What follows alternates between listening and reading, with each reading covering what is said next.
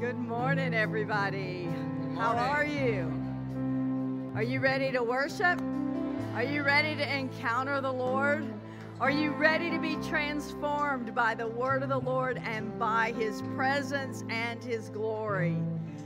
I don't know about you, but I don't come into a worship gathering just to do an activity and check it off my week. You know, we've all done that. But I come expecting to be changed, expecting for the Holy Spirit to do something as we assemble together, as we encounter him in worship, as we open our hearts to receive whatever it is he wants to give us. Sometimes it's personal, and it's just something he drops into you in the midst of the moment. And sometimes it's a deposit that's made into all of us at the same time. And I'm expecting today that we're going to get both. And there was a word that was given in this house back in the spring that because of the people that we're bringing in month after month after month, that the walls and the very atmosphere was being saturated with the revelation of the Lord. So that as that revelation continues to build in this house, it is causing a fresh move of life into us. And you can feel it. It's going to release new sounds. So today, as we start, I want you posturing your heart to receive without preconceived notions, without expectations of what has been. But Lord, we ask right now,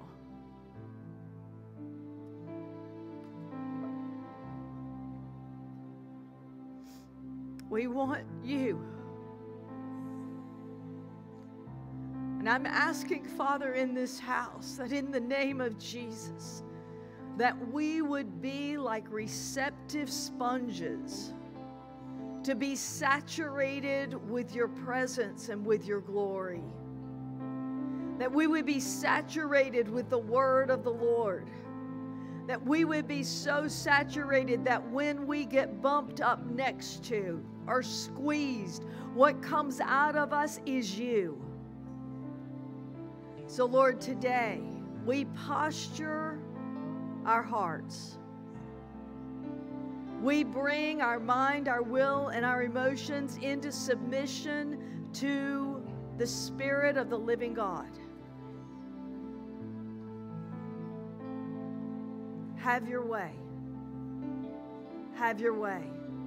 Lord, activate us to do your bidding. Activate us to worship in a new way, to do something in worship we've not done before, to move out into a new place of expression of our love and our adoration and our surrender to you. Lord, activate us to be who you called us to be. In the name of Jesus, I break off every assignment of hell that has come against us individually and corporately. I say, enemy, you have no right, no place, and no portion to us. We are covered in the blood of Yeshua. I say, all religious mindsets bow to the name of Jesus. All intimidation, fear, all mindsets that would war against the knowledge of the Lord Jesus Christ, we say bow now in the name of Jesus. And Lord, I speak a releasing over your people to move in freedom and liberty, to express the passion of their heart. Lord, stoke the fires of passion in this place. In this season of awakening, awaken us in a new way, God. Stir us up in a new way. That we're no longer satisfied with the awakening of yesterday, but God, we're hungry. We're hungering and thirsting for you. We want you more than we want our very next breath. Let us be more undignified. Let us move to the side of inconvenience. No longer on the side of convenience and comfort, but God, we choose to step into the place of inconvenience so that glory may be birthed out of us. Glory may be birthed in our midst. Move out of your convenience. Move into the place of inconvenience. Let it be, Father, in the name of Jesus. And now I'm speaking to you. As God moves on you to worship, don't feel like you have to stay in your aisle. There's room to move. There's room at the altar. If you need to come and bow, if you want to come dance, if you want to just lay prostrate, find you a place. But move out of the ordinary. Move out of the normal expectation. Move into the place where God says, I see you moved into inconvenience. Now you become a doorway of glory. So Lord, loose the doorways of glory. Loose the doorways of glory. Release. Beverly came and brought a word to me that I really believe is where we are. And I started not to have her release it because we're doing it, but I felt like there was a deposit by her releasing the word that would break us into even another dimension. Because it has to do all with the sound and the worship. So Beverly, just share it and then pray whatever God tells you to do. When I was just back there and I had to come up to, and I was sharing with Sandra and Pastor Jackie, I just noticed there was anointing. It was an anointing that's coming out of this sax. It was like releasing. There's something it's communicating and releasing into the atmosphere, and it's releasing the anointing of the impossible and of the breakthrough anointing that is taking us up. It's almost even communicating to the angelic army. It's a sound that's communicating something of war to the angelic army to wage war over Georgia and Atlanta and what he's wanting to do in this ecclesia. So Father, we come in agreement with the sound of the Lord that you are releasing. We come in agreement with the angelic host that is receiving the orders from you through this sax, through the music, through the song, Father, that you are releasing, oh God. So, Father, we thank you, oh Lord, and we declare in Jesus' name that the breakthrough anointing is going forth throughout this region. That, Lord, people are getting set free, not only in this sanctuary, but, Lord, they're getting set free in their homes. They're getting set free over their businesses. They're getting set free over their schools. Father, we're thanking that there's a divine shift that is going on, a divine reversal that is being released through the sound that is out released in this place in Jesus' name. Release your sound. Release your sound. Oh, that there is an anointing for you to sow into this right now. Don't wait. Because what happens when you sow into the moment of a prophetic unction and a sound that is being released, it secures it for you. And on this word, it secures it for this region, that the sound to set this region free, to activate the angel armies, to do the decrees of the Lord, gets secured. So ask the Lord and be obedient and sow into this moment in Jesus' name. While this intense worship was going on, I heard the Lord say He is inviting us into a divine entanglement. that He is taking us up into places that are unknown. And when Kevin begins to deliver his word, says the Lord, the mysteries of God that Paul wrote about will begin to be revealed. But He's entangling us in his fine linen. I saw fine linen being wrapped around everyone. It's a song of love and praise and worship, but it's a song of war, says the Lord. It's a dance of war that comes out in this divine entanglement, and He is entangling you with the purpose. Purpose is not only for your family and yourselves, but for our state and for our nation. This is a coming into a divine entanglement, says the Lord. And as you begin to engage with me, says God, I will bring you into the heights that will give you strategies and answers that you have been coming to me over the decades, says the Lord. But stay in this place of divine entanglement. Last week, I think Beverly I want you to look at this picture. This was taken last week when, in obedience, Susan stepped up to pray. Do you see that? That's divine entanglement. That's the releasing of the glory of God that's unlocked as we step out in obedience. And so God's asking us, will we simply step into what He's saying? Stop thinking about it. Get out of your head. Get out of your reasoning. We're trained to think things through. And we can think things to death. But an obedience unlocks glory.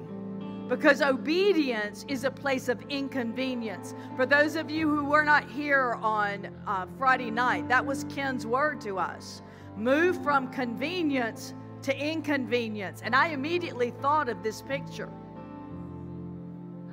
So in this season, God is releasing a new measure of glory as we step into the place of obedience, as we step into the place of releasing through us what He has said, and we do what He says to do.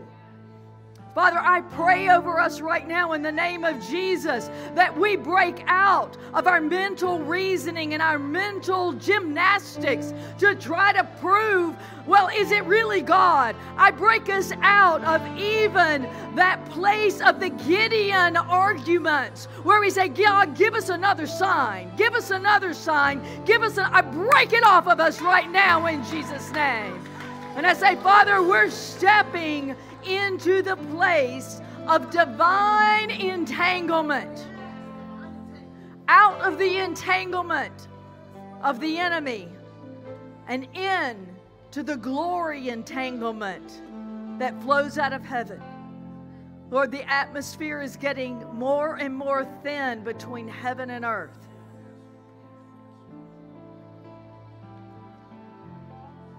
Interaction of angels, the heavenly army and the earthly army. Even interaction with the great cloud of witnesses. Father, break us out of our mindsets that try to reason that away. We're spiritual beings, God. We live out of our spirit. To be and to do according to your good pleasure. Now I want Pat and Winston to step up here, and Corinne and your team that are going out evangelizing this afternoon. Y'all know who you are, Andy and Lena, Catherine, Francis, maybe.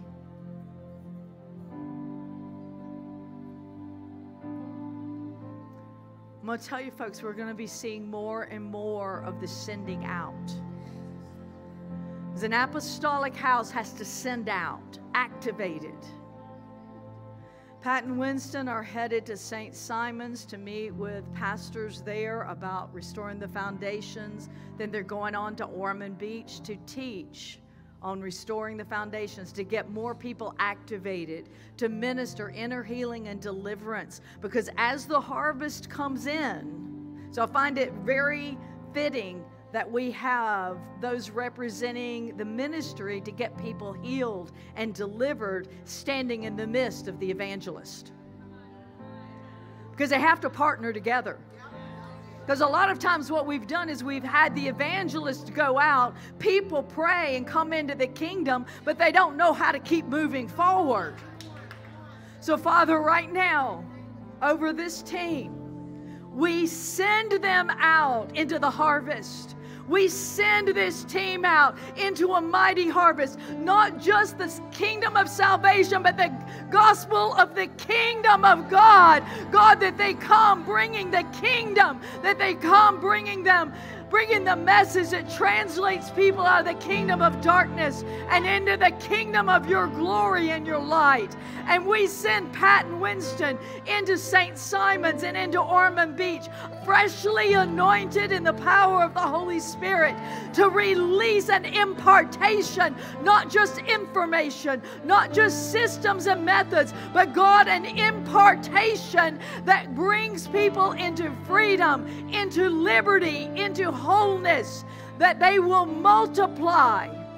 God, I decree that the multiplication of evangelism is coming into this house. The multiplication of the pastors are coming into this house to care for the sheep. The word is prepare for the harvest. Prepare for the harvest. So God, we position ourselves and we send these out into the harvest for your glory and your honor. In Jesus' name, amen. Thank you. Wow. Whoa. If you can tell, I lost my shoes. It was a combination of the glory and I couldn't stand, but it was reality. It was the pain. It was like, you know what? I am not going to stay in a place of pride and have to wear my shoes. Because it was hurting and it was distracting. Wow. We may call you back up in a little bit. Wow. What you broke through today was not just for you, it's for the house. So keep breaking and pressing through. And so, let the sound of that sax come forth. And woo! And what about these singers breaking out in prophetic song? Oh, I love it, I love it, I love it. Thank you all. Wow, what a weekend we have had. If you were not here Friday night for Ken Malone, I strongly encourage you to go to our YouTube channel and listen. He brought a word that's really an on-time word for us of moving from the side of convenience, where we do what fits us, what's comfortable for us, to the side of inconvenience, where it takes us out of our comfort zone. And I really believe we have to really ask the Lord, what are you asking us to give up in order to move into the place of inconvenience? And he used this phrase, he says, walking on the side of inconvenience unlocks glory. It unlocks glory. We're not going to get the measure of glory God's promised us if we simply go with what's comfortable and what's easy. Revival never, ever comes to the complacent. And excuses, it never, ever comes. Revival comes when people decide to go where it's dangerous. Or they decide to meet in a barn in the Hebrides and pray for weeks and months, all night, until the heavens open. We talk, we want revival. Are we willing to pay the price?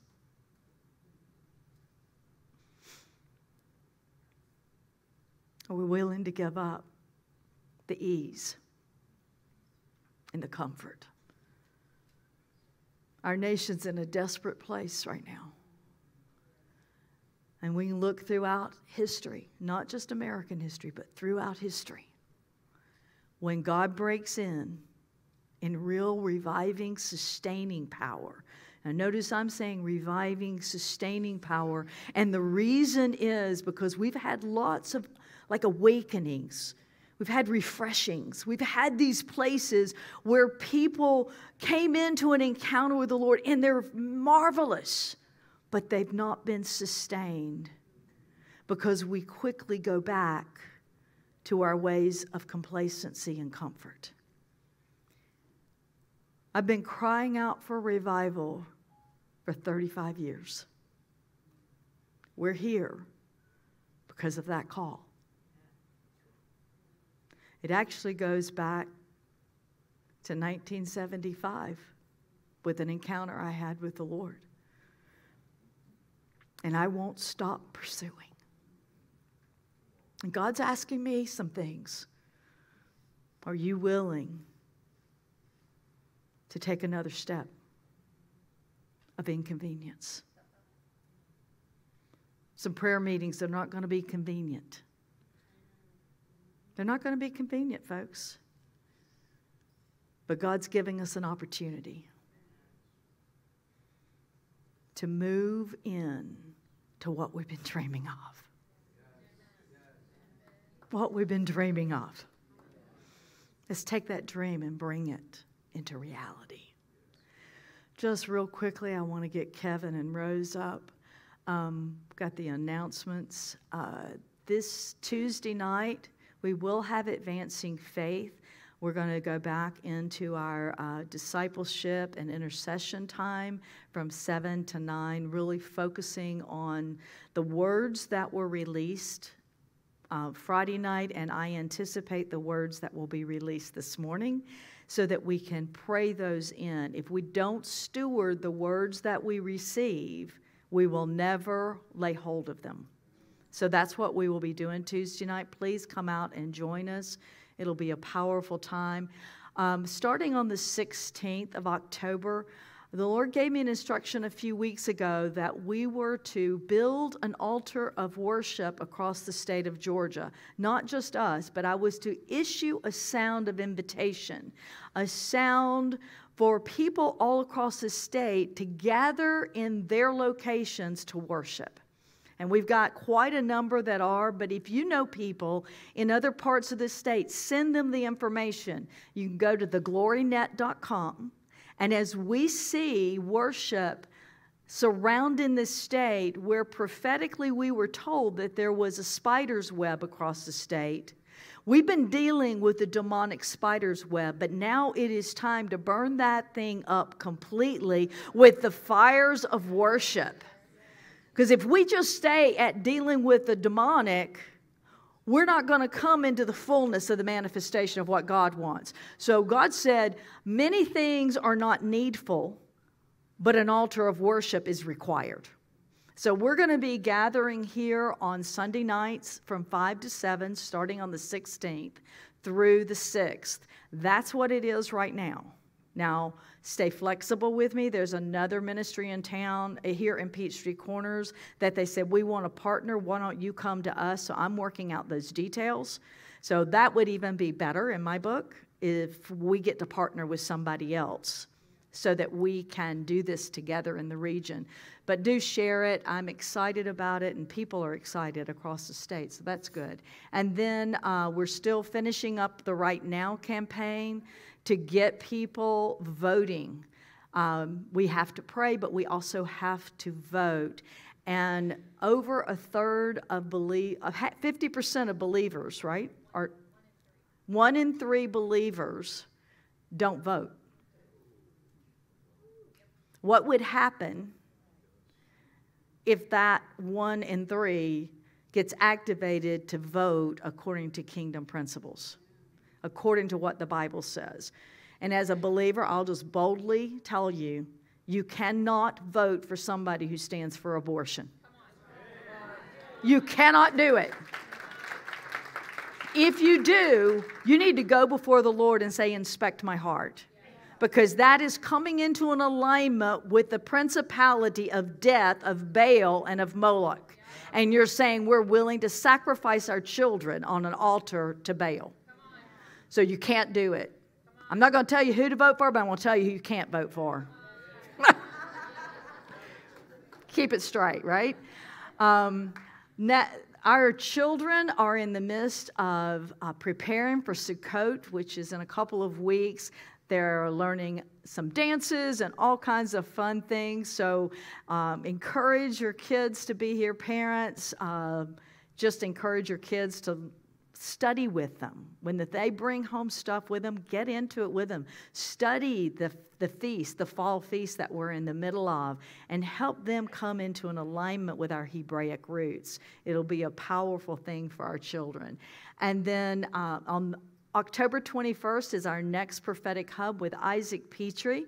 And a lot of you have heard him through Glory of Zion.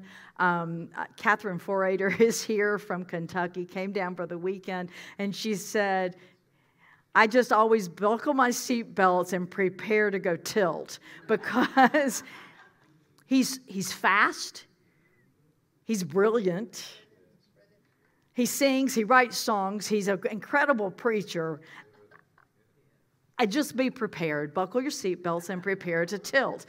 But you're going to love him, and he really brings a kingdom word that's needed in the hour. And then November 4th, we have Chuck Pierce for our next one. If you have not gone online and put your name on the list already, I encourage you to do so. You want to be sure your seat is secured. And we can seat about 500 if I get all the chairs in here. And by then, hopefully, maybe we'll have some overflow ready, because we may need it at this time in season. So Kevin and Rose, would you come? Oh, Rose is coming first? All right, come on. Woohoo!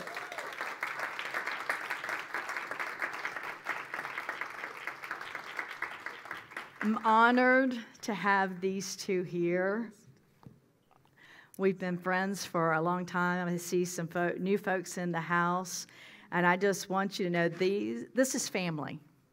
Right. This isn't just ministry coming from another state or another nation. This is family. And they've deposited into this house for the last 18 years, wow. Even before this was City Gate, because I would have them in for events. And so there's been many, many words that between Rose and Kevin that we have worked with. When the dogs are barking, keep the wagons rolling. That one was key in that season. So would you stand, Kevin, just stand here to the front. We do something here. Well, once you stand right here, you can do this. Ah, look at there. I would never do that in a million years. Just extend your hands. Father, I thank you for Kevin and Rose Sambrook. I thank you for their daughter, Melanie. Thank you for the deposit that's already been made here this weekend. But Lord, today, we put a demand on this couple to bring forth the word of the Lord that will be as fresh seed into the soil that has been prepared, that there would come forth even a double harvest, not just in this house, but Lord, a double harvest into their ministry of covenant love, Apostolic Center in Belfast, and into Rhema Restoration Ministries. God, a double portion anointing, but God, a double portion provision to be unlocked, that they would not be those that are simply scraping by in this season, but they shift into the double portion of provision of everything that is needed, that the house and ministry that they lead would become Goshen in the land of famine. Lord, that they would be so filled up with you that the pastors in the house and the other leaders in the house would be so ignited with the fire of God that whether they're coming and going, it would not cause the flame to flicker in the least, but it would continue to blaze greater and greater and greater. greater. And God, in the name of Jesus, we say they are establishing an altar of worship in Ireland and in Scotland, in Wales, across all of the UK, and even into Europe. Father, that there's a strategy that they are releasing even out of the glory net here. They're releasing a glory net across Europe that will cause the fires of awakening that once went into the nations of the world out of Ireland will once again come. There will be a fresh impartation, a fresh release of the glory of God, that the Irish who impacted the nations as they were sent out will once again be sent out in great power with everything that is needed for this day and the days ahead, in the mighty name of Jesus. Amen. Wow. Hallelujah. Woo. Well, if you weren't awake before that, you're awake now. I'm telling you. What Jackie doesn't know is that I've had permission in Mariah Chapel in Wales to do a worship event. Now, that's where revival broke out. So and there was a prophetic word that when Ireland strikes the match, Wales is going to go on fire again. So we're going to do, when she's going, when? Well, I have to set that up yet, but it could be March, but it could be later. We might tie it in with your tour. Who knows what we'll do? We can do what we need to do when we need to do it. That's where we're at. But my goodness, what a joy and delight it is to be with you all. I'm going to do something really weird. That's pretty normal for me. Okay, so those of you who were at the conference yesterday would know that. And thank you for that. I'm going to take a photograph. Because I want your faces. I want all your wee faces. Look at those lovely faces. Okay, now I can go, okay, I'm going to pray for that one. We're going to pray for that one. We're going to wake that one up. We're going to, I hope you had your eyes open when I was taking that photo, because I'll be like, come on, go, wake them up. Wake them up. And, and they're probably wide awake, and they're going, why is she waking me up? I was awake the whole time. But what an honor it is this morning to be with you all and to be with Jackie and with Mike. We have had some great food, some great fellowship. It's just been incredible. But thank you for hosting us again this morning. We do feel like this is part of our extended family here. As Jackie said, I couldn't believe it when she said 18. We met when we were 5. You do know that? Like 18 years. And we've been coming here 18 years. My Lord, that's incredible. But I don't feel a day older. I always say I feel pretty young. Feel pretty young to me, so I keep touching myself. It feels good. And maybe it doesn't always look good, but it feels good. But if you weren't here yesterday, our daughter Melanie is with us, and we were blessed to have her the last 12 days. It's been a great journey. Melanie just stepped out from being a lawyer 5 weeks ago and stepped into her business in a full measure, and God is blessing her beyond measure and going, this is just the start. I believe this is just the start. So do pray for her business, Melanie Bond Boutique. Please pray, because I believe the blessing of the Lord and the favor of the Lord is upon her, and it's just going to be exponential growth. That's what I'm believing for. Amen. We have Alan and Debbie. Would you stand as well? Melanie, stand there and let anybody who wasn't at that conference, just wave at everybody like we do the waving thing. Wave at them, people. Wave. I told the ladies yesterday. I explained yesterday to the ladies at home. We kind of have a conversation when the people are around the dinner table. Then we have a conversation when we go to the door with them. We stand past the door. We don't let them out. We still have another conversation. Oh, did I tell you? I forgot to tell you. Then when we walk them to the car, oh, and let me tell you about this. I didn't tell you about that. We get to the car, then they roll the window down. We're talking in the window. Did I tell you that? And it's just, and then when they're driving off, we're like, okay, bye. And we see them right round the corner, and then we go in. But when we first came here to America, I think it was Seattle, people just went in and closed the door. We were most offended. It's like, what? Did they not love us? They don't love us. They were just pretending to be nice. They actually closed the door. What? Cheerio. It was like, what happened? What happened? But now we've got to know that that's not always the way. They really do love us. They just don't want to see them cry when we leave. That's what I tell myself now. But Alan and Debbie's with us, bless her. I mean, Debbie has yesterday worked so hard, and I want to honor you and thank you for that, Debbie. You've done it everywhere we've been. But yesterday was such a full-on day of just working. Thank you so much. Thank you, Alan, for your patience and grace with the crazy one that you really don't know that well. But now I think, oh, my Lord, will I ever go on a tour with her again? I don't know. But they've been with us, and they're going to continue in some of the other places with us. They have a home in Florida that they go back and forward. I am not jealous. Just wanted to get that out there real quick. But they are blessed to have that. They come back and forward, so maybe you'll see them again soon. But we're blessed to have you with us. Thank you. Well, now, when we were flying over here, the Lord gave me a word for the year ahead. And I love how he does that. I think he gets my attention on planes because that's the place where I'm still and I can't go anywhere else. No one can call me. I can't receive a phone call. But just sitting on the plane, the Lord gave me a word for the year ahead. We all know there's Rosh Hashanah, and I want to say Happy New Year to you all. Okay, see, when I say Happy New Year, I would like to hear Happy New Year back. I received that. My year's going to be happy. It's going to be sweet. Hallelujah. Ladies, you were here yesterday. You know what it's like. If you want to jump up and run around, just go for it. Just go for it. The men won't be intimidated at all. They'll join you. So he gave me this word, and this is what he said, and it's a very serious word, I believe, and I believe it's a word that we all need to take note of. He started it with this: I'm crowning this year with my wisdom. My sons and daughters need my wisdom to choose well. Choose your alignments, choose your community, choose your friends, choose your business partners. Just because, and this is a key line, just because you've always done it that way doesn't mean it's my way today. Listen to my voice, he said, and choose well. If you listen, you will hear the rhythm of my heartbeat in order to move.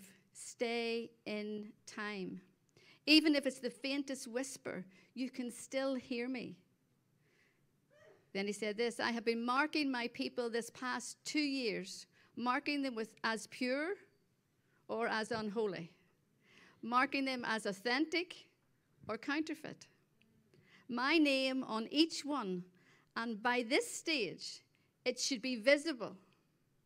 So look again and see with the eyes of discernment. Check the heart motivation, the who's who. And then he said this: as you're about to find out. That was like an ouch hallelujah moment. It was almost like I've been marking for the last 2 years, people. I've been going to my people, I've been marking you. Those who are not really my people, I've been marking. And you better check out who you're aligned with, who you're going to go to war with, because in this season you need to know who's with you and who's against you. You need to know where you're going. You can't, like we heard, we can't be in the convenient place anymore. That's what we heard on Friday night. I was like, oh Lord, is there any convenient places in my life? There probably are many. But we got to step into inconvenient. It's no longer days of compromising in faith, but days of immovable faith, unswerving faith, relentless pursuit of the kingdom, knowing you belong to me and walking as my sons, using your authority in my kingdom. I have written restitution throughout the year. There were times you will see things returned to their original intent, how they should have been in me. You will see the could have beens corrected. You will see times where I will release the angelic to pay back what is rightfully yours. Miracles you and I only know about. Now, there's some things in life that you and him only know about, and all of a sudden, they're going to come back. All of a sudden, you're going to see it restored. People who have wronged you will come to you this year and apologize for what they have done. It will be a suddenly. They will see you have been marked by me for blessing and not judgment. I love that. Thank you, Lord. So use wisdom and continue to walk in my ways, allowing me to mold your character. Key line coming up here. My spotlight will be shining more on character this year. My church has focused so much on the gifts that they've been elevated to a level above character, and this is not my ways. You know, we can have all the character, but I'm telling you what, your character will take you where your gifting will take you where your character cannot keep you.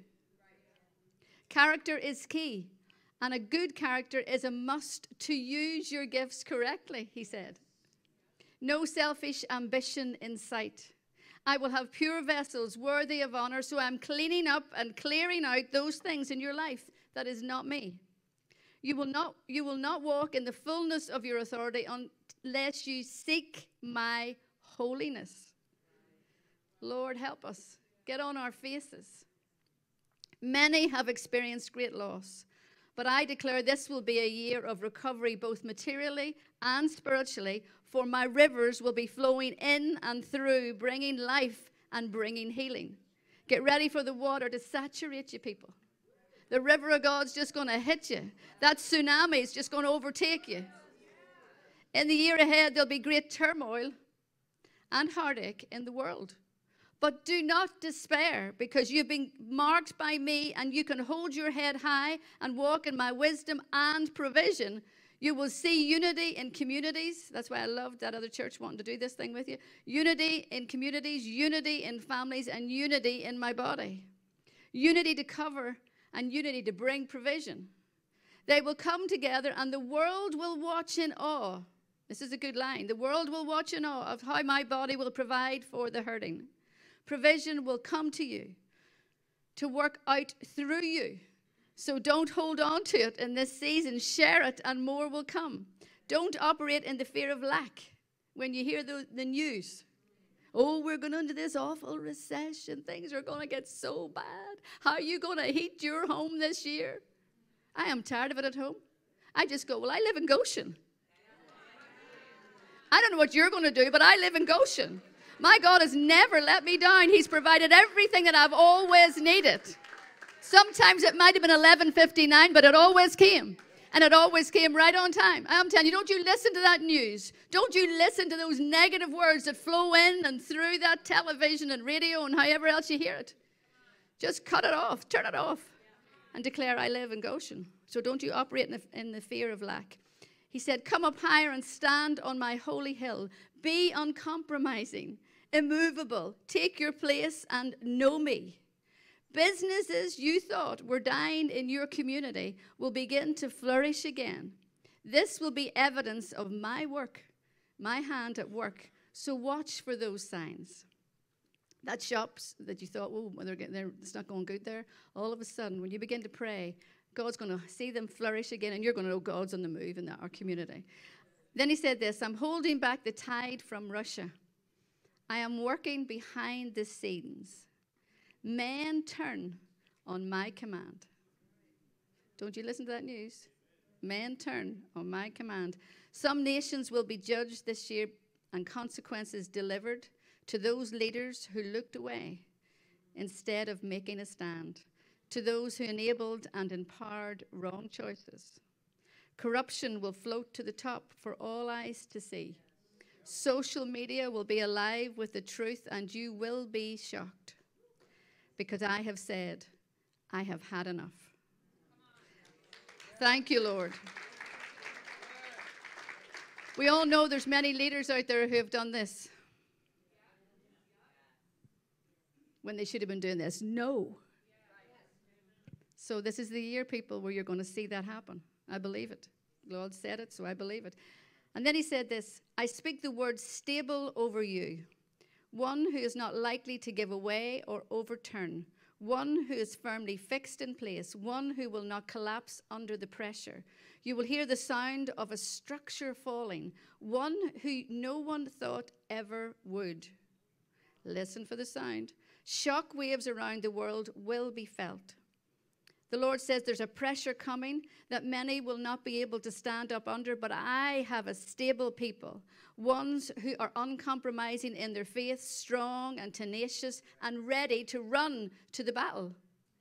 You will see a stabilizing in your life. Those emotions of the past years brought on by fear will cease as you look to me. No more highs and lows, no more ups and downs, but a stabilizing and establishing of who you are in me, no matter what the world is going through. Remember, you are not of this world. Wisdom and restitution and recovery are yours this year. You will no longer blend in out of fear of being attacked. Your chameleon coat, I love this, cast off, and now you stand out wearing the coat of my favor. Got to stand out. You can walk through any storm being a transparent vessel, one who is pure, holy, uncompromising, and full of compassion. You are mine and you're strong, so don't doubt it when the pressure comes. There is pressure coming, people. You're strong and stable in me, so stay steady when the fight comes. You are able. You will have more than enough. You'll be filled up to overflowing to the blessing of many. So it's coming in and it's going through. Coming in, going through. You're just going to get this suddenly. Whoa, where'd that come from? Oh, here, I need to help you. That's what's going to happen this year. Use your voice to speak life, to release blessing. Your storehouses are now ready for increase, so watch me move on your behalf. At times it will come through the most unexpected places, but your barns will be filled. Will be filled with bountiful, this is what he said, with bountiful blessings. It's not a word I use, but when he said it, I went, woo, I'll have that bountiful blessing. He's going to have a bountiful blessing coming to his bride this year. So I loose wisdom, restitution, recovery, boldness, and discernment for the days ahead. I open your windows of heaven to release those bountiful blessings in Jesus' name. Amen. Hallelujah. Just pray in the Spirit for a moment. Allow that to seep in. Thank you, Father. The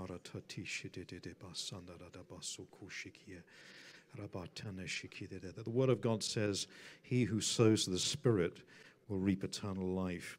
How do we sow to the Spirit? Through the Word of God. And when a rhema word of God is released into the realm of the Spirit, it will produce a harvest.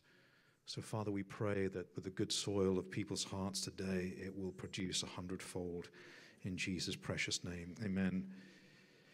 I want to add my thanks to Mike and Jackie for their excellent hospitality, fine cuisine, and also the education on how to pronounce certain words. Apparently, certain nuts are called pecan or pecan, not pecan nuts. So I think I was about 5 minutes in the car with Mike, and he said, that's embarrassing, the way you're pronouncing that. So I really appreciate that. Yeah. And we had some pecan nuts with the sprouts last night that Jackie cooked. Excellent cuisine. Yeah, real fed feast. It's wonderful to have Deborah and Alan with us as well, friends from our part of the pond, and it's been great to spend time with you guys. And every blessing, I know we're going to eat together, but every blessing as you travel on to Kentucky and further afield, and we'll connect again before we finish the trip. Melanie, your mum and I are so proud of how God has blessed you and us through you on this trip. And thank you so much for being with us for the last 10 days and just to see God moving through your life. And thank your family for sowing you as well. I know that when you go back, Timothy is expecting a full schedule of entertainment when he comes back, activities. I don't think he understands jet lag or anything like that, but yeah, praise God.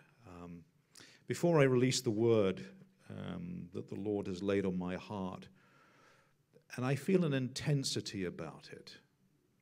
I spent pretty much all day yesterday just seeking the Lord and praying into this word, and there is an intensity about it, a seriousness about it, and it is going to require unpacking. So, Jackie, when you said that you unpack words, I think it's on the Tuesdays after the meeting, there's going to be lots of things to unpack, and I don't think I have the time to do it justice because it would take several sessions to do it, but I'm just going to release today what the Lord has laid on my heart for you and the body of Christ as well. But before I move on to that, I had the pleasure at the Lord's invitation of writing my second book. It's called Dove of Fire, and the subject is one of the most important figures in Christian history from our part of the world.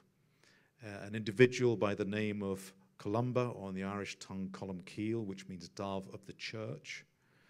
And you need to understand what happened in his life if you understand where the Lord is taking us in the future. Because I believe not only in the twin peaks of prophecy, but also the twin peaks of history. And this man was a powerhouse and saturated Ireland with apostolic hubs right in the immediate aftermath of the implosion of the Roman Empire. And Ireland, which had been called by the Romans Hibernia, which is the place of winter, barbaric, pagan, dark.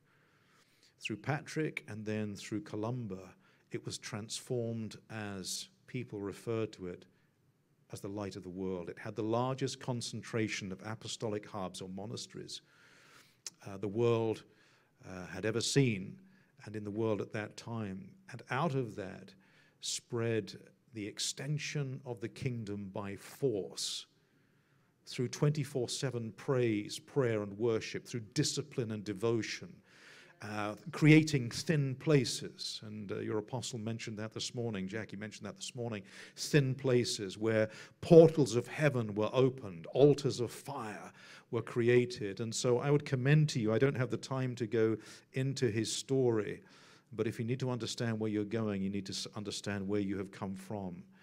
And this is our pedigree.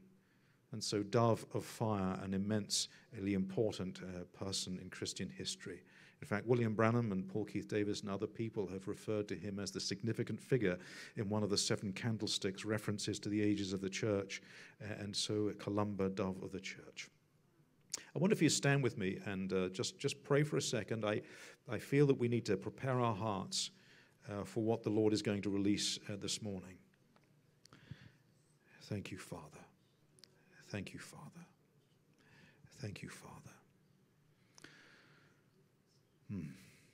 Dear Holy Spirit, I thank you that you are here and you're ministering and working among us even as we have been worshiping and praying today. We pray, Lord, that you would send the plowshare of your Holy Spirit deep into the soil of our hearts, Father, that we may receive the ingrafted word that may yield a full harvest 100-fold in the days and weeks and months and years that lie ahead. So, Father, would you do it? Would you send the rain of your blessing upon us today in Jesus' precious name? Amen. And just to say, the book is available after the service as well. I wonder if you turn to Psalm 132.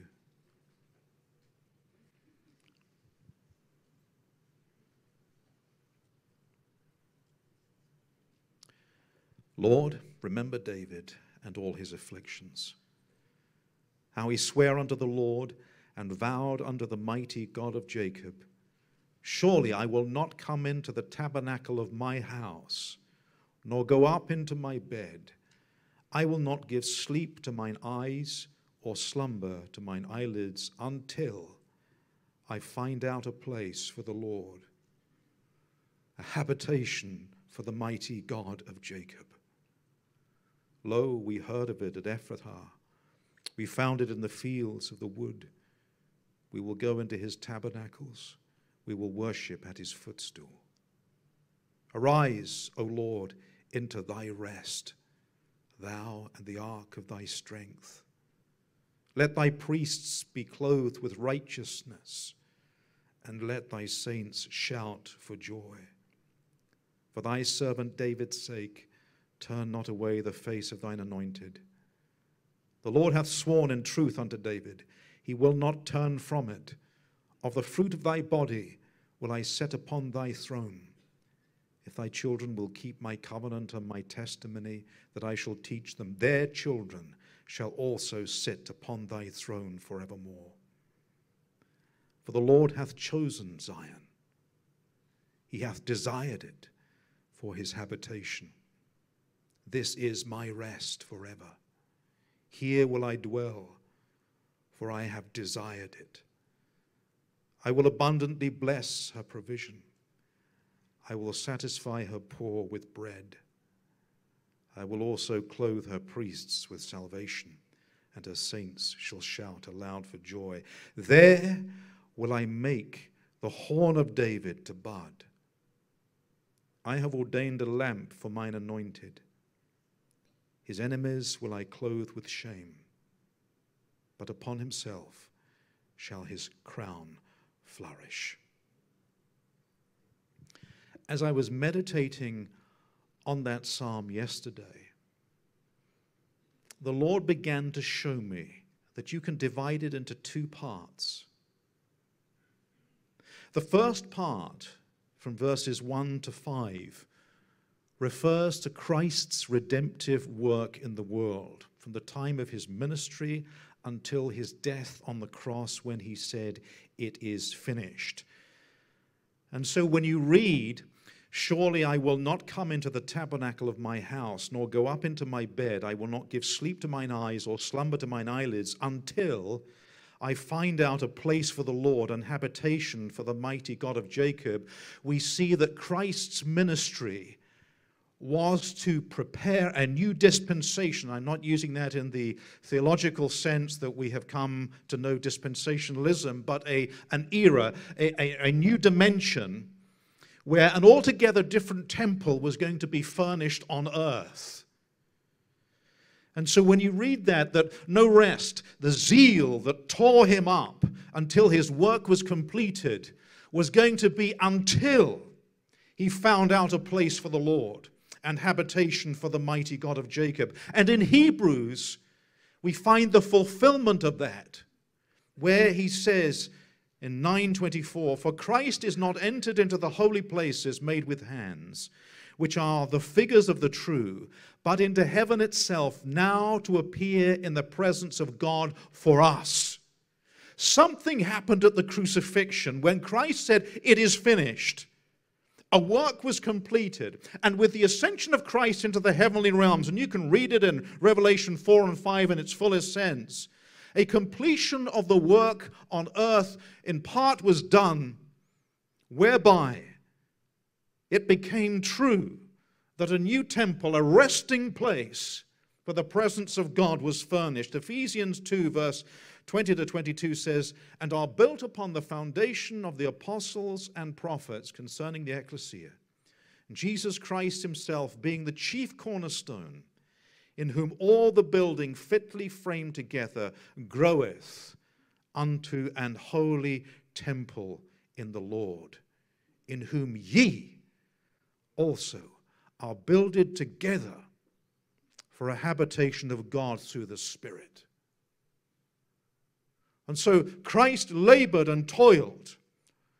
Gethsemane, almost reaching the pinnacle where he sweated great drops of blood, and then reaching the zenith of his earthly ministry on the cross, where he died, gave up the ghost, and said, "It is finished." He found that place for the Lord, a habitation of the mighty God of Jacob. And on the outpouring on the day of Pentecost, God filled his new temple, and he has been filling it ever since.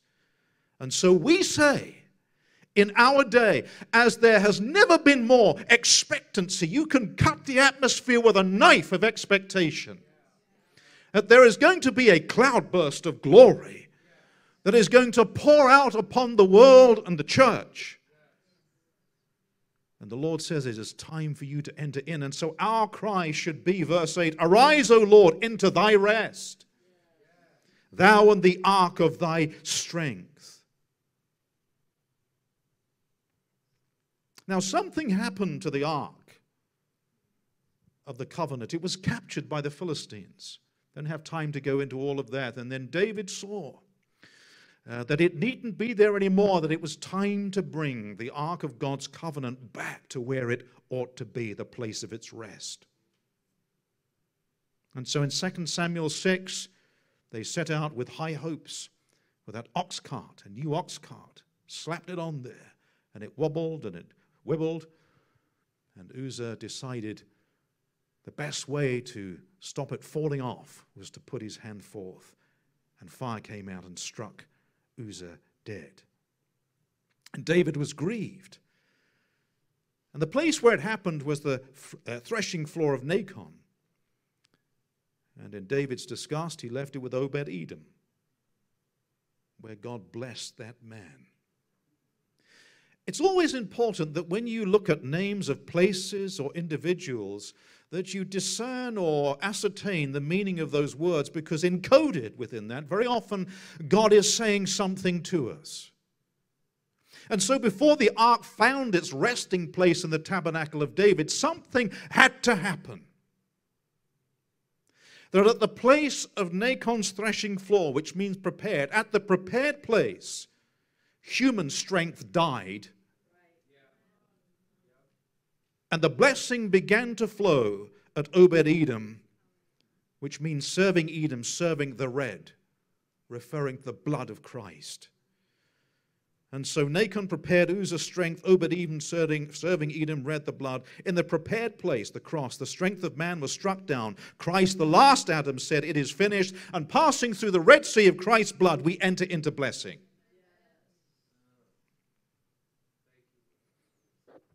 Did you notice I used the phrase, the last Adam? 1 Corinthians 15, verse 45 says this, "And so it is written, the first Adam was made a living soul. The last Adam was made a quickening spirit." We are the sons of God.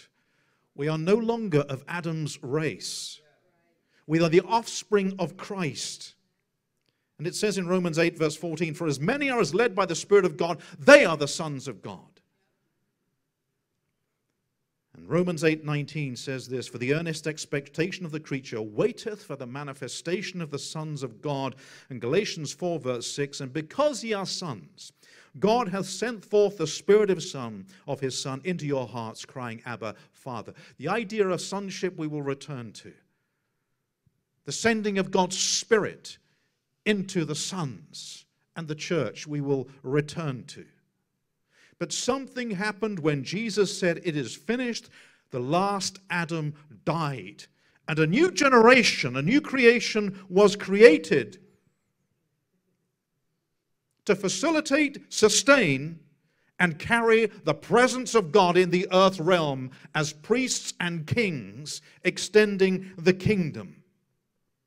And so after Obed-Edom's period of blessing, David ascertained the right way of bringing the ark into Jerusalem.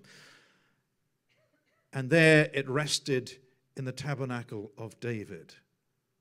And after Pentecost, there was some debate as to how should the Gentiles be qualified, and is this right that it happens that they are absorbed and baptized into the new body of Christ? Would they have to observe the law? Or was there altogether a new era of promise? And so the Council of Jerusalem recognized that God was doing something new. A new tabernacle was being created, and they used the reference of tabernacle of David's tabernacle, Acts 15, verse 16. "After this I will return and will build again the tabernacle of David, which is fallen down. And I will build again the ruins thereof, and I will set it up, that the residue of men might seek after the Lord, and all the Gentiles upon whom my name is called, saith the Lord, who doeth all these things." And so the message this morning is, "Arise, O Lord, into thy rest, into the new tabernacle." It is the empowering of the Ecclesia.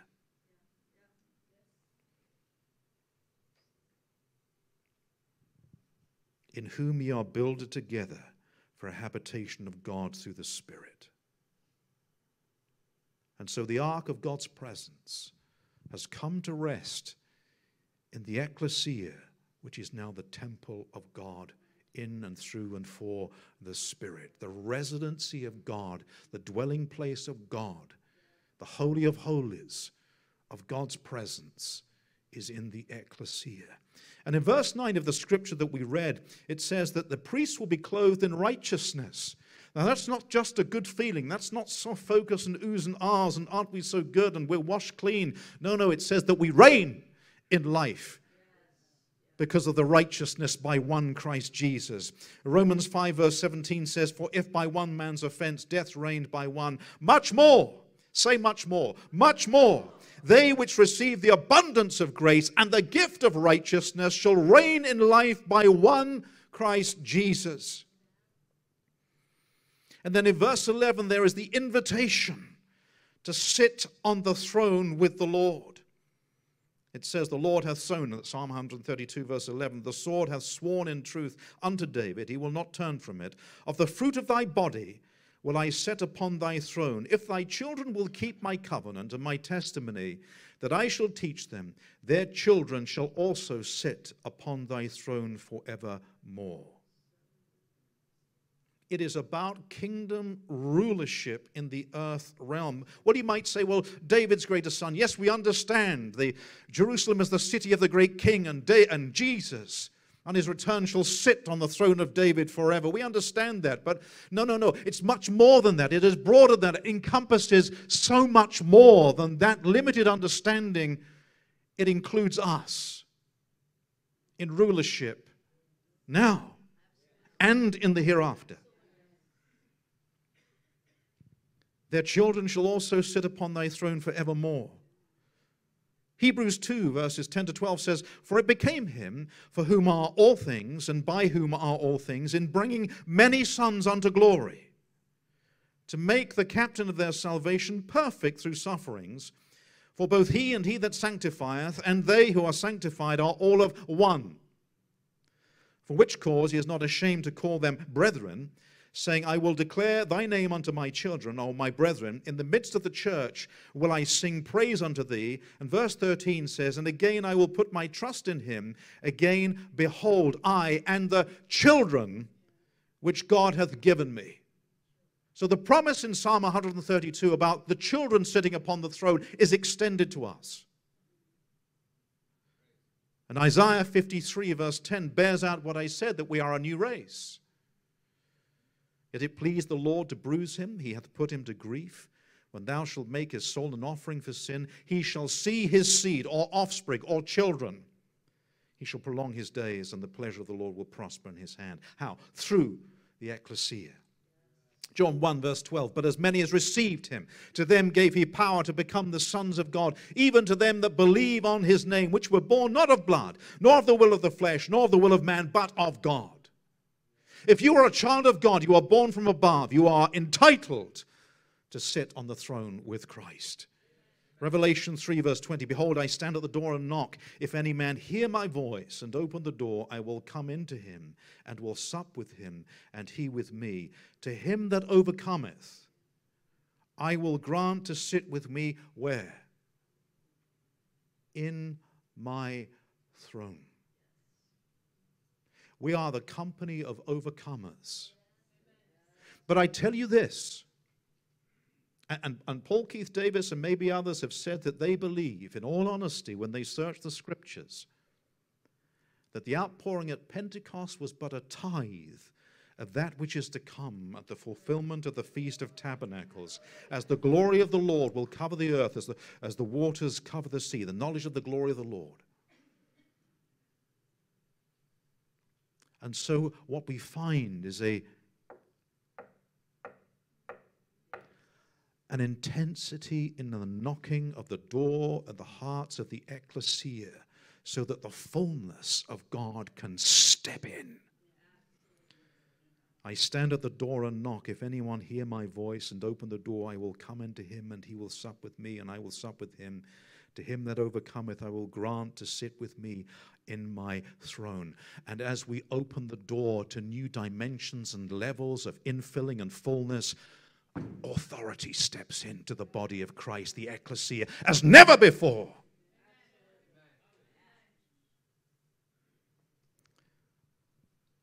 Psalm 24, verse 9 and 10 says, lift up your heads, O you gates, even lift them up, you everlasting doors, and the King of glory shall come in. Who is this King of glory? The Lord of hosts. He is the King of glory, Selah. Ezekiel 43, verses 4 to 5. And the glory of the Lord came into the house by the way of the gate, whose prospect is toward the east. In the Hebrew tongue, the word east means that which is to the fore, in front. And the Lord spoke to me through this verse of Scripture and said, you can translate it this way. And the glory of the Lord came into the house by the way of the gate, whose prospect is toward the fore. There is coming an entrance into the body of Christ of the glory of the Lord that the world has never seen, we have never experienced. And so the Spirit took me up and brought me into the inner court, and behold, the glory of the Lord filled the house. And when you drop down to verse 7, God shows the prophet where his resident presence and authority emanates from. And he said unto me, Son of man, the place of my throne and the place of the soles of my feet, where I will dwell in the midst of the children of Israel forever. And my holy name shall be the house of Israel. No more defile, neither they nor their kings by their whoredom, nor by the carcasses of their kings in their high places. God desires above all in this moment a dwelling place in the Ecclesia, so that the fullness of his glory and authority can begin to flow from the chambers of our unified heart, corporately and individually. You see in verse 13 of the psalm, there is a desire that God has for this dwelling place. For the Lord hath chosen Zion, he hath desired it for his habitation. This is my rest forever, verse 14. Here will I dwell, for I have desired it. Why? Why is he desiring the ecclesia? Why is he desiring to enter in with the fullness of his presence and his glory? I tell you why. It has to do with our releasing authority in the earth realm to extend the kingdom. Listen to Isaiah 51, verse 16. If you want a definition of Zion, we find it here. And I have put words in thy mouth, says the Lord, and I have covered thee with the shadow of mine hand, that I may plant the heavens and lay the foundations of the earth, and say unto Zion, thou art my people. Did you capture that? Did you grasp that? Did you understand that? Zion, thou art my people. We are Zion, according to this scripture. And so out of Zion, into which the Lord has put words in our mouth, and he has covered us with the shadow of his hand, so that we may plant the heavens with prophetic decrees and proclamations and prayers, and lay the foundations of the earth, and see the kingdom of God built in the earth realm as never before. You see, Zion is referred to as a city, is it not? We understood that. Zion is a place, it's a people. It's a people. And Jesus himself identified this place in Matthew 5, verse 14. Ye are the light of the world. A city that is set on a hill cannot be hid. There is an unveiling of the sons and daughters of God, that city that is set on a hill, the light of the world that can no longer be hid. There is a great rising of the ecclesia in the earth realm. And rulership and dominion shall begin to extend in the earth realm through this body of the ecclesia. Isaiah 2 verse 3, and many people shall go and say, come ye, and let us go up to the mountain of the Lord, and to the house of the God of Jacob, and he will teach us of his ways, and we will walk in his paths. For out of Zion, I will call my people Zion, out of Zion shall go forth the law, and the word of the Lord from Jerusalem. Many years ago, I'm trying to think, it's probably over 25 years ago, probably around about 1997. In our part of the world, we had the conflict known as the Northern Ireland Troubles. And there was the peace process that was underway. And I knew a fellow who was doing the sound for a conference of one particular political party that was dominant then. And he was setting up the sound. And it was to vote on the peace process. And the Lord said to me, say to your friend, ask him to get you into that room so that you and he together can pray, and bring oil with you. And so we did that. We went in. It's the day before the conference. And we anointed every single seat with oil, We anointed the walls with oil. And we decreed, Proverbs 9, that wisdom hath built her house. Because the future of a nation depended upon that vote. And so that particular political party assembled the following day and they voted. And whatever way the mathematics went, I don't understand how, the motion was passed in support of the peace process by one vote. For out of Zion, the Ecclesia, shall go forth the law and the word of God. And so when you begin to saturate and plant in the heavens and lay foundations on the earth, it's not so that somehow wonderful things happen unseen. It's so that we see a manifestation of the will of God on earth. And then sometime later, in a geographical location I'm not going to mention, you don't need to know that, the Lord had put it in my heart 7 years before with a very strong word that something needed to be dealt with. And so 7 years later, there was a moment in time when there was an understanding within the body of Christ, the Ecclesia in Belfast, that something needed to happen. And so I, with others, coordinated teams, and we went to different geographical locations. We sought the Lord for a script about what to do. And we made those decrees. We did some prophetic acts. Within a short period of time, the two main antagonists in the province of Northern Ireland came together, and really the peace process began to get underway. And the reason why I'm saying you don't need to know the locations or go into the details, it's done. And we don't need other people ferreting around trying to undo what has been done. So it's done, it's sealed. But again, the groups of churches meeting together, mingling the teams. So it wasn't one church, one church here. We intermingled. And when we do strategic level warfare, which we do, we seek the Lord and we stick to the script. We don't go off message.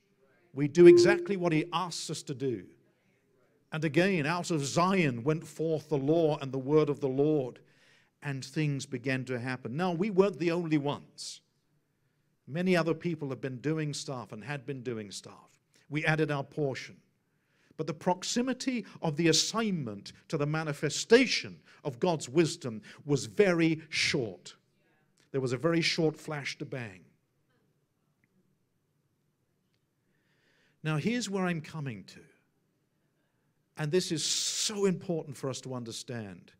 All through this service this morning, God has been speaking about the glory coming in, partnering with angels. This is where we are in an exponential explosion of the supernatural. I wouldn't even say that we're on the cusp of it. We've stepped into it.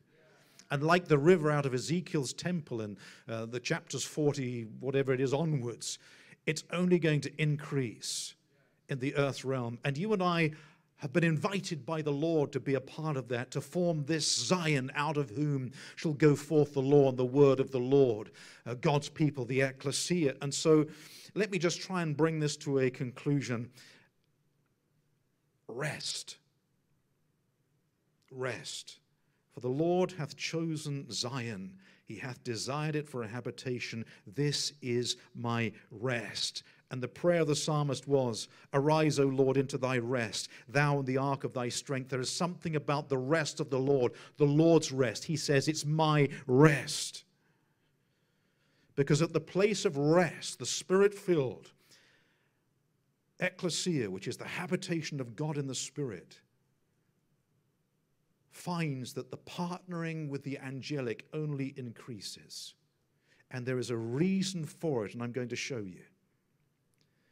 In Genesis chapter 28, if it's on your screen, I'm not going to read the entirety of the scripture, but I will just highlight certain things. Jacob is on a journey from one place to another. And it says he lighted upon a certain place and tarried there all night because the sun was set. And then when he falls asleep with stones as his pillows, he sees something. He sees a ladder set up on the earth. Notice where it is established. It is on the earth. Not in heaven, it is set up on the earth. And the top of it reached to heaven. And behold, the angels of God were ascending and then descending. Ascending and descending. So the earth realm is where the activity of angels is initiated when they go on assignment into the heavenlies and then come down to fulfill that assignment on earth. This tells us something. Whilst Jacob is sleeping, he is at rest. He is motionless. There is no physical activity. It is a supernatural encounter whilst he is at rest in the Spirit. And it says he wakes out of his place, he wakes out of his sleep and says, surely the Lord is in this place. What place? The place of rest. The place of rest of the body of Christ, the Ecclesia on earth, resting. And I knew it not. And he was afraid and said, how dreadful is this place? This is none other than the house of God, and this is the gate of heaven. Now, lest we consign that to some mystical Old Testament experience that tells us something about angels that is intriguing and interesting, but not much more than that, let us fast forward to Hebrews chapter 3, verse 6. But as Christ was a son over his own house, whose house are we, if we hold fast the confidence and rejoicing of hope firm unto the end? And during that rest, the ladder and everything that Jacob experienced, he referred to as the house of God and the gate of heaven.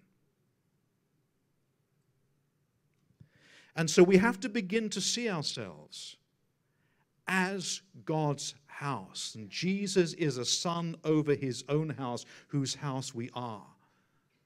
And that tells us that where the ecclesia is, there is a portal that is opened up in the earth realm for God to begin to rule and extend his authority through that. And so it's during the rest that the ladder of God's house, the gate of heaven, is clearly seen. And bearing in mind that God desires Zion for his rest, let's now look at Hebrews 4, verses 1 to 3. Let us therefore fear, lest the promise of being left us of entering his rest, any of you should seem to come short of it. For unto us was the gospel preached as well as unto them, but the word preached did not profit them, not being mixed with faith in them that heard it. For we which have believed do enter into that rest. And Hebrews 4 verse 10 says, for anyone who enters God's rest also rests from their works, just as God did from his. Jacob is at rest. He sees the ladder on earth extending into heaven. He calls it the house of God. We are the house of whom Jesus is a son over his own house. And so as we enter into rest, we do not do so by our own works or activity, but by the rest of faith. Because as Jackie or somebody said this morning, we start rationalizing things, and when we do that, we ration out the enemy's lies, and we see ourselves not as God sees us, but a dysfunctional identity. And God says, no, you are Zion. You are my house. You are entering into my rest by faith, not by works of the law, but by faith. And the Spirit comes, the promise of the Spirit comes by faith, not by works of the law. And so you begin in the Spirit, but the temptation of the body of Christ is to continue through human effort. And God says, no, that's not happening in this new era, this dimension. It's not happening because you're entering in by faith.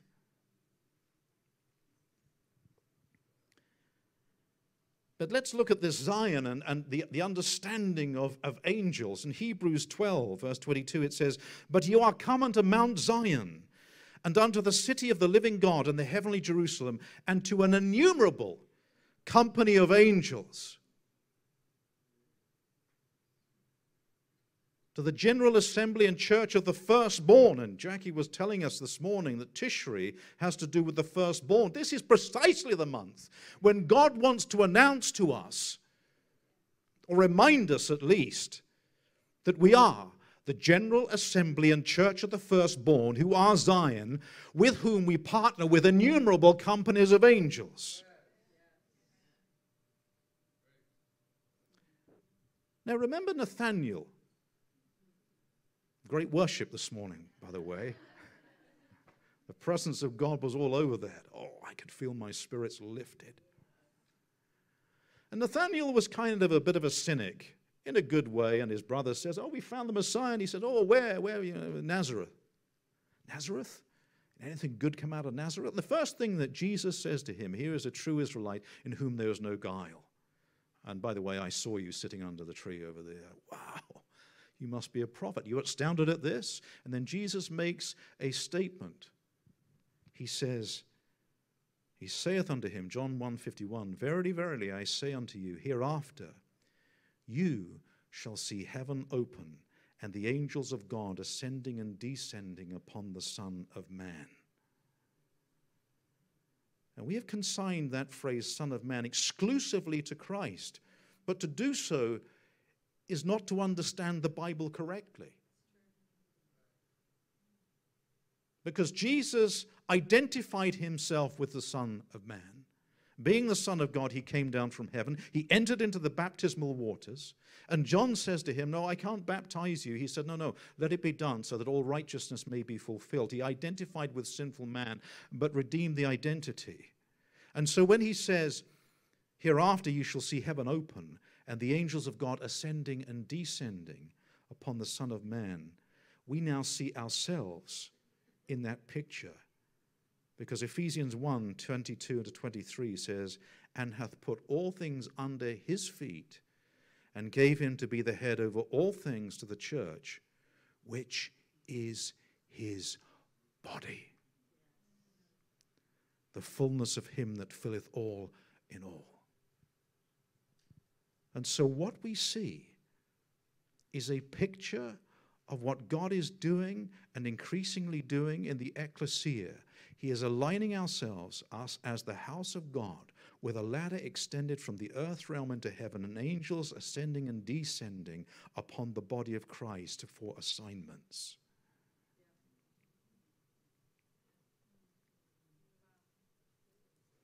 I was in a Central American country, I'm not going to mention the name, many years ago, and anyway, our interpreter David, we were traveling from one place to another. It took about a 4-hour journey, and he just casually mentioned, "I hope we don't get stopped by the police."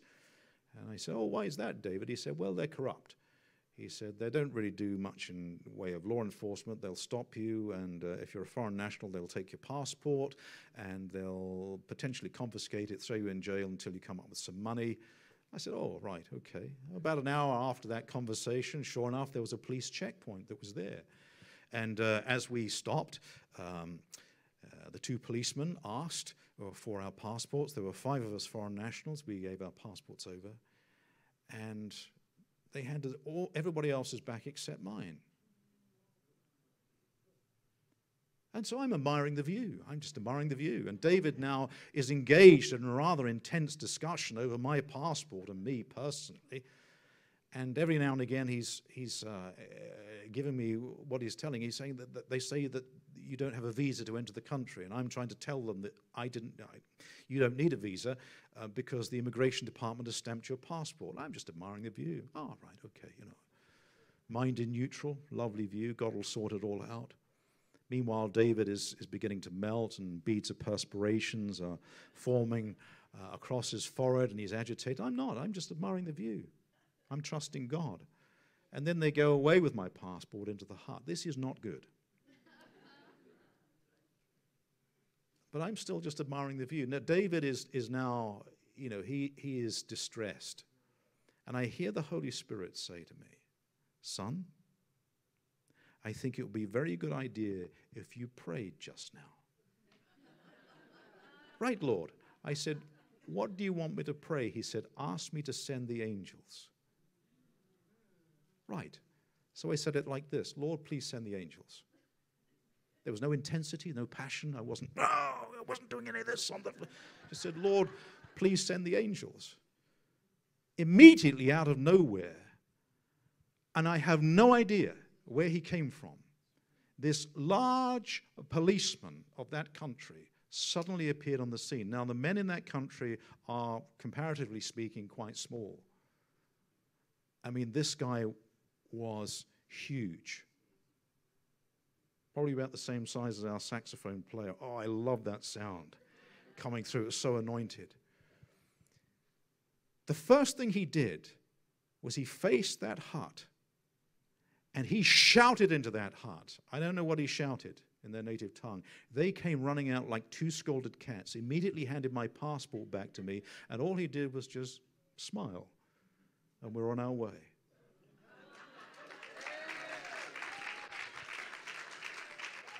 I have no idea whether that was a supernatural manifestation of an angelic being. I happen to think so. But he was certainly a messenger, and he came. I can't even think of where he appeared from. There was no cover. He was just there in that moment. I was aware of I turned and he was there. Listen, we are partnering with angels in this season as never before. And out of this place of rest, out of this angelic partnership, God says, there will I make the horn of David to bud. I have ordained a lamp for mine anointed. And this refers to government. The horn of David refers to the government of Christ. And we all know the scripture, Isaiah 9, for unto us a child is born, unto us a son is given, and the government shall be upon his shoulder, and his name shall be called Wonderful Counselor, the Mighty God, the Everlasting Father, the Prince of Peace. Of the increase of his government and peace there shall be no end, and upon the throne of David and upon his kingdom, to order it and to establish it with judgment and with justice from henceforth, even forever. It has been increasing and growing in the earth realm, and it is going to rapidly increase exponentially. But the other part of that verse 17 in Psalm 132 was an ordained or prepared a lamp for mine anointed.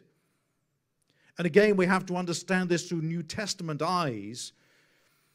And to borrow a scripture from Proverbs, it says that the path of the just will grow brighter and brighter until the noonday sun. Listen, the company of God's people, the Ecclesia, the new temple, the habitation of God through the Spirit is going to increase in luminosity before the Lord returns.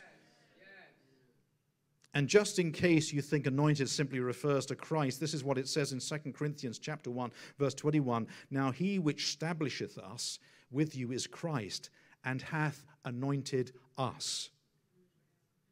There is a glory glow, there is a luminosity that is coming to the ecclesia, the body of Christ, the like of which the world has never seen. And so when you begin to understand Isaiah 60, verses 1 to 3, arise, shine, for thy light has come, and the glory of the Lord is risen upon thee. For behold, the darkness shall cover the earth, and gross darkness the people, but the Lord shall arise upon thee. Isn't that the same language that the psalmist prays? Arise, O Lord, into thy rest. There is going to be an entrance of the glory of God into the body of Christ, that there is an arising of the glory of God upon the ecclesia, and this is the lamp which he has prepared for his anointed. But the Lord shall arise upon thee, and his glory shall be seen upon thee, and the Gentiles shall come to thy light, and kings to the brightness of thy rising. Ye are the light of the world. A city that is set on a hill cannot be hid. Transfiguration.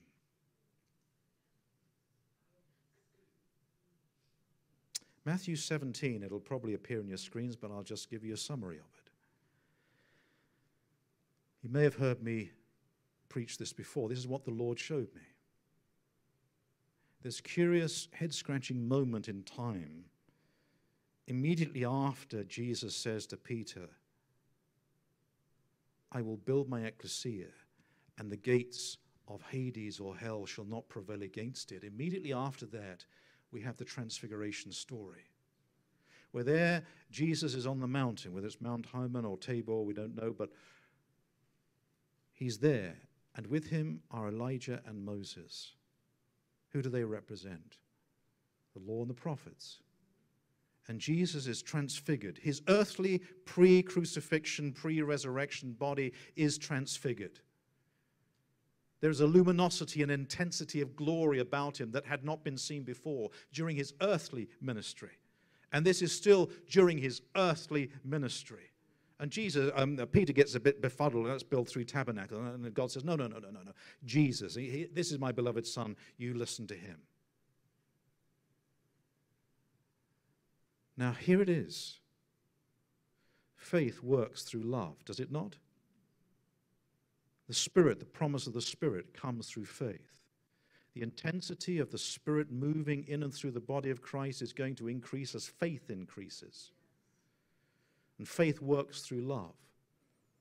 And so there's a correlation between the intensity of love and the luminosity of the body of Christ. And Jesus here depicts this when he's talking with Moses and Elijah, representing the law and the prophets. And Jesus was asked a question one time, Rabbi, which is the first and great commandment? He said, the first and great commandment is love the Lord your God with all your heart, soul, mind, and strength. And the second is like unto it. You shall love your neighbor as yourself. Vertical love to God, horizontal love to your neighbor. And Jesus said, upon these two hang all the law and prophets. What Jesus was saying is the body of Christ will come into a place of perfected love. And when it does, the glory of the Lord will be seen upon it in an intensity and in a way that has never been seen before. How's your love walk doing? Mine's not so good at times, but the Lord's working on it.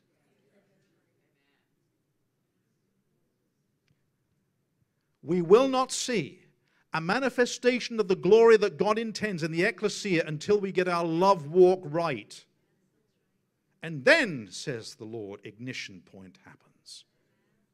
That our bounden duty and responsibility is to pray and position ourselves in such a way that from that place of rest, the Lord's rest, where his glory is, and the angelic ministry happens in partnership with us, that we begin to press ahead with which I and many other people believe is the promise for now. Zechariah chapter 10 verse 1. Ask the Lord for rain in the time of the latter rain. The Lord will make flashing clouds. He will give them showers of rain, grass in the field for everyone.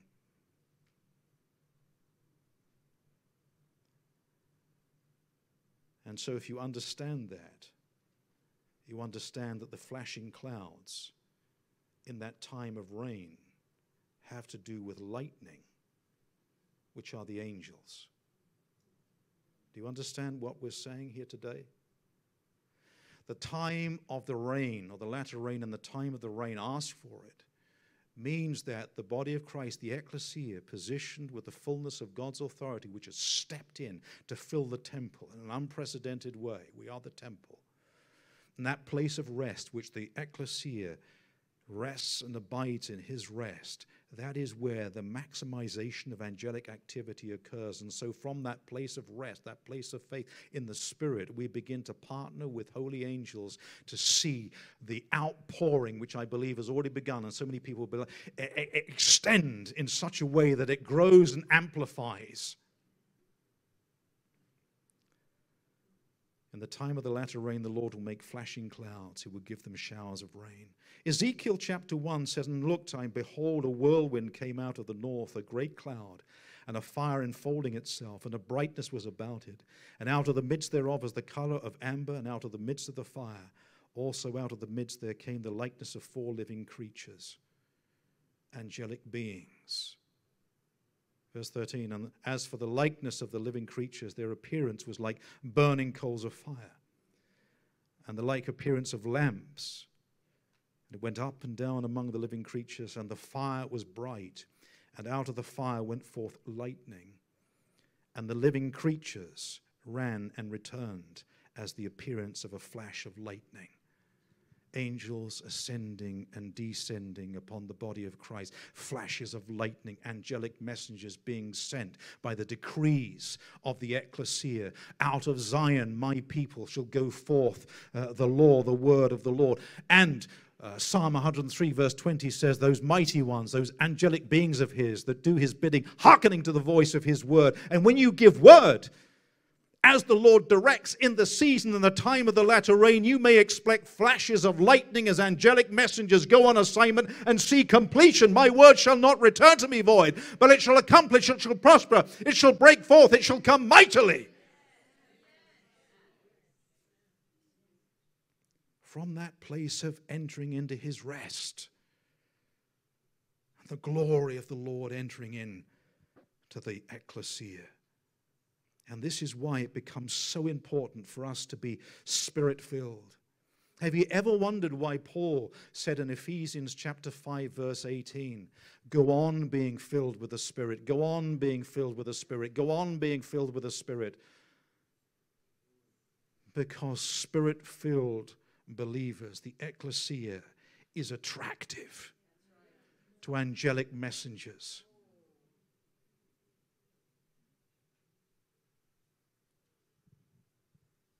Verse 12 of Ezekiel 1 tells us, and they went every one straight forward, whither the Spirit was to go, they went.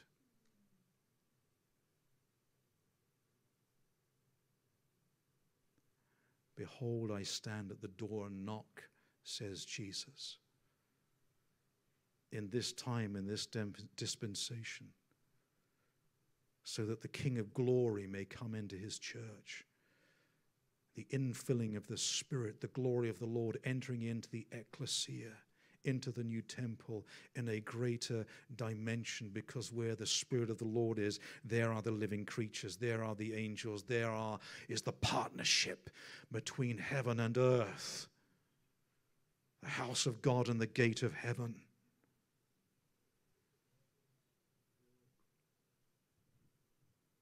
Second Corinthians 3, and I promise you, I'm almost through. This is so important. I don't want to miss anything. You can unpack it. Now, the Lord is that Spirit, and where the Spirit of the Lord is, there is liberty. Why? Because angels, flashing like lightning, break chains of bondage and break the fetters that bind, and the cords of wickedness are cut asunder. Where the Spirit of the Lord is. You see, in Ezekiel, the Spirit of the Lord left the temple. But in the latter chapters, verse 43, it returns to the temple. And we may have seen the dark ages in church's history, the ecclesia, that dry period of agricultural relevance of Israel before the outpouring of the last great rain, where the harvest comes in. And the glory of the Lord is coming into the ecclesia in a greater way, in whom ye are builded together for a habitation of God through the Spirit, Ephesians 2:22. And whither the Spirit was to go, they went, the angelic beings. Galatians 4 verse 6, we're coming back to sonship. You're not servants, you're sons. You're sons. You're sons. Our elder brother is the Son of Man. We are sons. Angels ascend and descend on sons in the kingdom. And because you are sons, God hath sent forth the Spirit of his Son into your hearts. Don't tell me that we can do without an ongoing infilling of the Holy Spirit. You neglect that. You neglect angelic partnership. And the Word of God says, so speak and so do as those who will be judged by the perfect law of liberty. James chapter 2, verse 12, I think it is. Why is that so important, that we'll be judged according to the perfect law of liberty? Because the perfect law of liberty is the law of the Spirit of life in Christ Jesus, has made us free from the law of sin and death. And wherever the Spirit of the Lord is, there is liberty. We will be judged according to our words. We will be censored according to our disposition and positioning, so that the fullness of the Spirit is in us, releasing that law of liberty, where angels begin, as I have said, to minister and manifest that liberty of God. And so every word, Every thought, every action that does not line up to that, God is saying, that's not good enough. You're still loved. You're still my son or daughter. But you need to come into that place of spiritual intensity where you begin to glow. The path of the just grows brighter and brighter until the noonday sun. And so where the Spirit of God is in the sons of God and the daughters of God, the angels are attracted. Hebrews 1:7 says, and of the angels he saith, who maketh his angel spirits his ministers a flame of fire. Verse 14, are they not all ministering spirits sent forth to minister for them who shall be heirs of salvation? Kingdom assignments. Let's remind ourselves of Isaiah, of the increase of his government and peace there shall be no end. God is in the business of executing kingdom extension and rule and authority through his ecclesia, and we better be filled with the Spirit. One remarkable scripture in 1 John 3 verses 2 to 3 says, beloved, now we are the sons of God. And it doth not yet appear what we shall be. Like Ezekiel seeing the glory of the Lord coming into the temple from the east before. It doth not appear yet what we shall be. But we know that when he shall appear, we shall be like him, already be like him, for we shall see him as he is. And every man that hath this hope about the transfiguration of the body of Christ, the glory entering into the ecclesia, every man or woman that has this hope purifieth himself, even as he is pure. There is a holiness that is coming upon the body of Christ. There is a purity that is coming to the bride without spot or wrinkle. And just like Esther prepared herself, where she was given favor by the king, up to half the kingdom, we have the entirety of the kingdom that has been delegated to us on earth, under our head, who we're part of his body. The gift of righteousness, how much more shall we reign in life through one Christ Jesus? And so when we understand that, it doth not yet appear what we shall be, but we know that when he shall appear, we shall perhaps already be like him. We're moving in that direction. And so where the Spirit is moving through that purity in the body of Christ, the ecclesia, as it is written, eye hath not seen, nor ear heard, nor has entered into the heart of man, the things which God hath prepared. Or what did he prepare? A lamp. Ordained a lamp for his anointed, a preparation of a glorious infilling of the body of Christ, but he is revealing it to us by his Spirit in these days.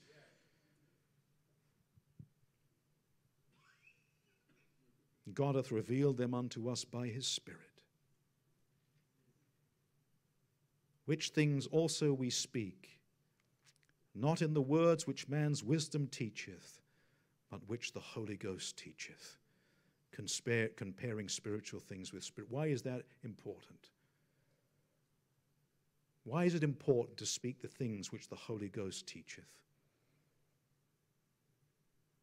Because as Zion, his people,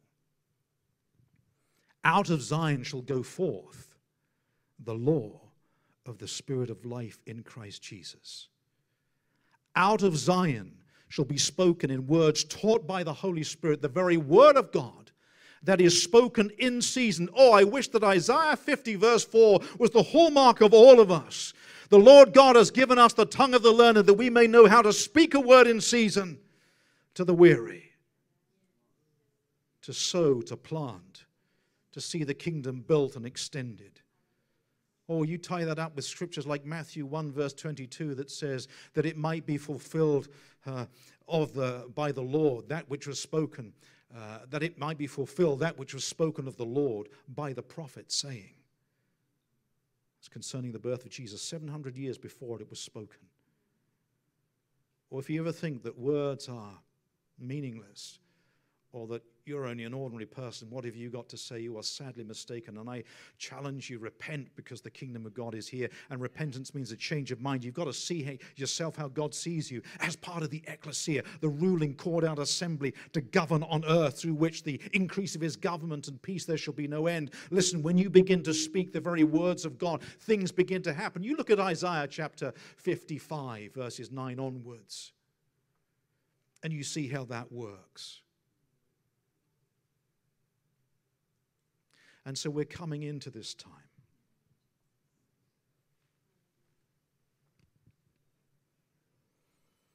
And this happens by faith. You can't work it up. When the fire fell on Elijah's sacrifice at Mount Carmel, he didn't work it up. The prophets of Baal worked it up. They got all emotional, all in a tiz, cut themselves. Elijah made it difficult for the Lord. He poured water on the sacrifice. God's not interested in your works per se. Yes, we are born again for good works, but we don't earn things by works. And so to enter into the fullness of this, we have to understand Galatians 3, and I'll fly through it and then we're through. This only would I learn of you. Received ye the Spirit by works of the law or by the hearing of faith? How did you receive the Spirit? By the hearing of faith. What we're about to enter in is going to be by the hearing of faith, knowing that you and I are already sons and daughters of the Most High God. Galatians 3 verse 5, he therefore that ministereth to you the Spirit and worketh miracles among you, doeth he it by the works of the law or by the hearing of faith? By the hearing of faith. Galatians 3:14, that the blessing of Abraham might come on the Gentiles through Jesus Christ, that we might receive the promise of the Spirit through faith. Beloved, now are we the sons of God, and it doth not yet appear what we shall be, but we know that when he shall appear, we shall be like him. By faith we enter into that rest. By faith we partner with the angels. By faith we receive such an infilling of glory as the glory fills the ecclesia as the new temple. And I know I've shared an awful lot today.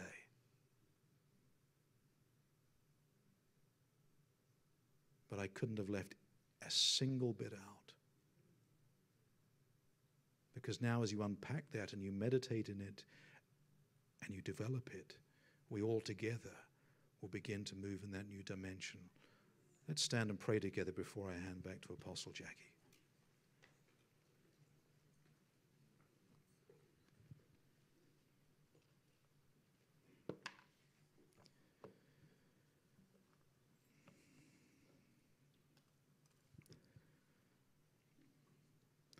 Our loving Heavenly Father,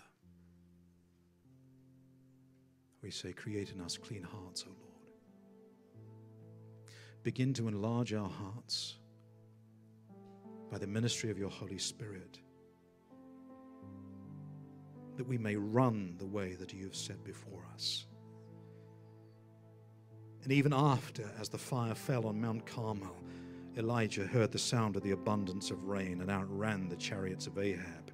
We declare in the name of Jesus that we, the ecclesia, will have supernatural legs. We have enlarged hearts, that we will run the way at such speed and with such seamless supernatural grace that we will outrun the chariots of Ahab in this world, that we will see the government of God extended, that we will plant into the heavens and sow the word of God, that we will be filled with the glory. We will arise and shine because our light has come and the glory of the Lord is risen upon us. Just lay your hand upon your head, if you will. So, Father, transform us by the renewing of our minds. Renew us in the spirit of our minds. In Jesus' name, amen.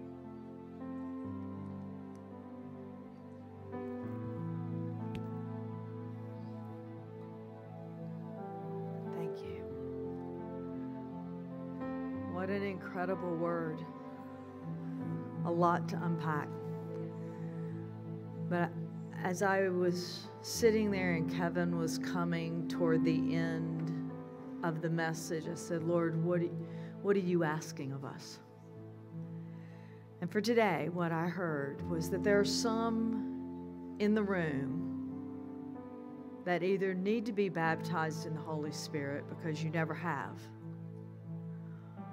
or you're just saying, Lord, I want more. I need to be filled up again. He referenced the scripture, that the scripture says that we are to be being filled, continually being filled. It's not like you have a moment that you're filled and that's it. It's a progressive, ongoing. In fact, it's like the more you're filled, the more your capacity increases. And so, no matter how filled you are, fill it up again. Stretch out your capacity. So I've asked a few of our intercessors just to be available at the front. And they're just going to simply pray for you. It's not a counseling session. It's not a wanting you to tell them all your stuff. We're getting out of that, okay? New season.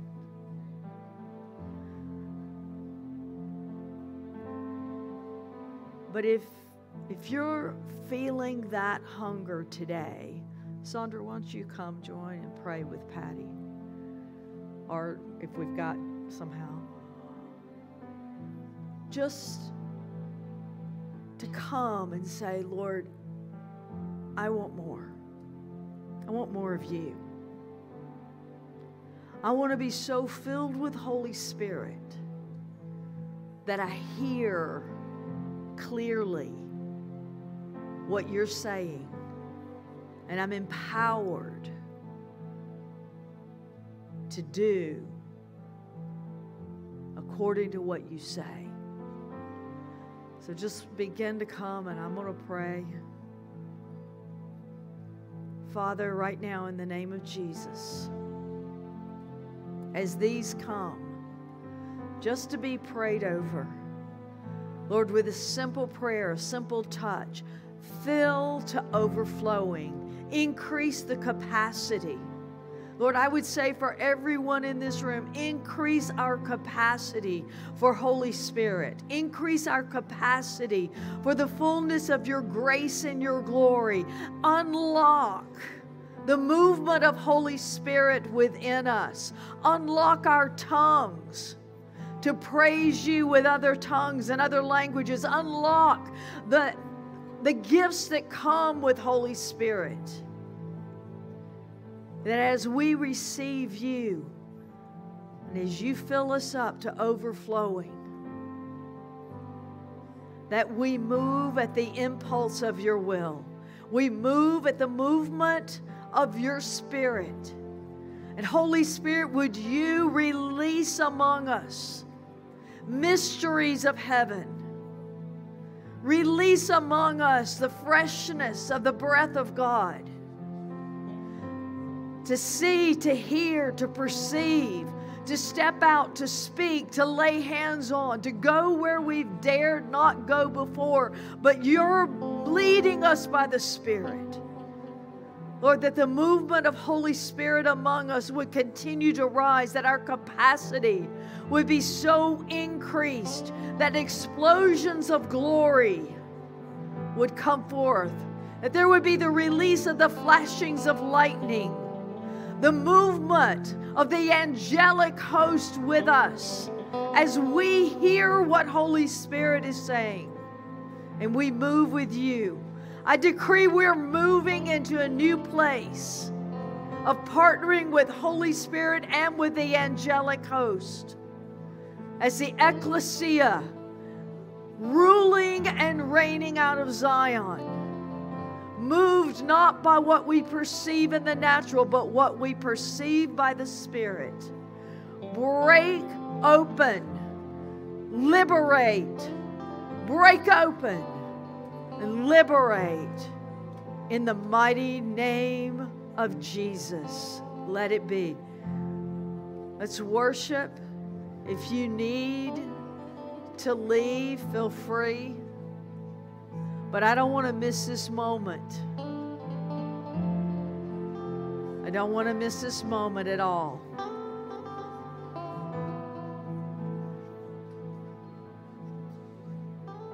If you've been moved and Holy Spirit is moving on you to even give, I saw some others during this message giving in response. Just do what Holy Spirit's saying, and don't forget, Melanie has jewelry out front and Kevin has his new book, and you want to avail yourself of those things. I bless you, and we'll see you Tuesday night. Keep praying.